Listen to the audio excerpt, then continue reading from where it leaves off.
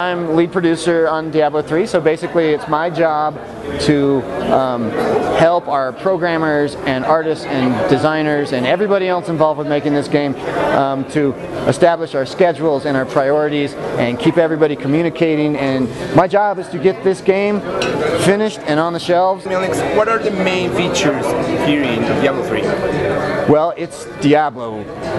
You know, it's going to feel like Diablo to you. The main differences are that we brought it forward into the modern world.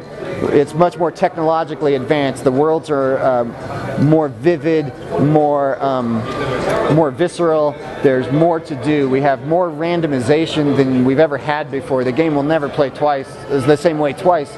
We have new characters to explore, a new skill system, a new rune system. We have crafting, we have an auction house where if you get that really incredible item that drops, you're going to have to decide, do I want to keep it or should I go online and sell it and cash out the money into my PayPal account. So we're doing a lot of stuff here, and yet with all the new things we made sure first and foremost, it feels like a Diablo game.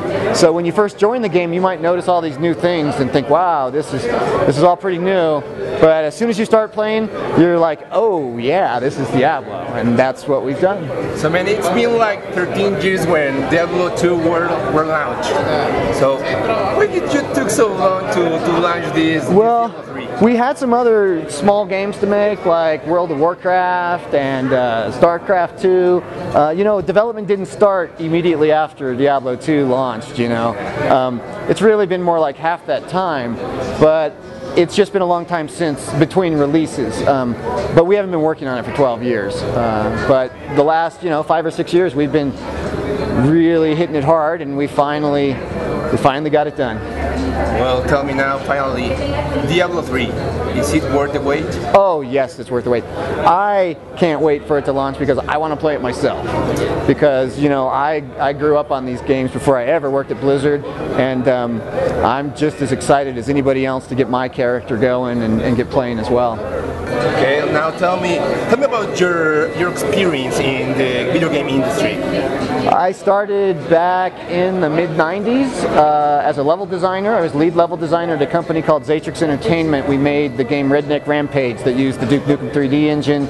I was lead designer on the first mission pack for Quake 2, The Reckoning. And then again on Kingpin, Life of Crime. After Xatrix, I moved up to Electronic Arts, where I was creative director on the James Bond franchise. I had a short stop with short 4 years with the military at the Naval Postgraduate School in Monterey, where I worked with a team of people to produce America's Army for the United States government.